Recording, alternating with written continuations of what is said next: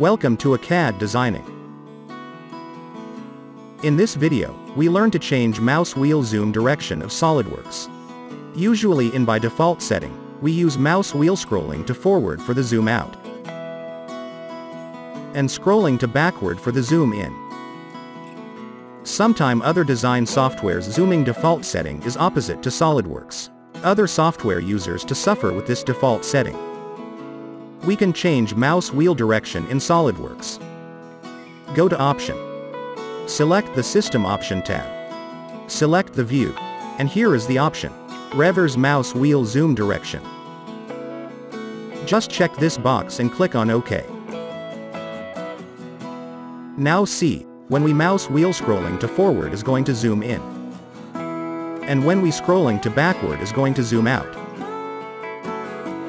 That's it. You can manage this setting as per your requirement. I just reset this with default setting. Thank you for watching. Have a nice day.